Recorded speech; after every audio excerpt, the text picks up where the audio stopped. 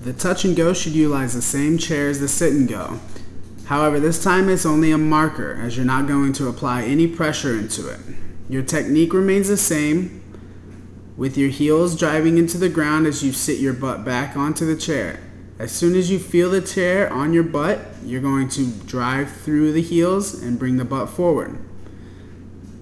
Again, we're applying no pressure, keeping constant tension in the muscles, and trying to keep that shin angle straight up and down.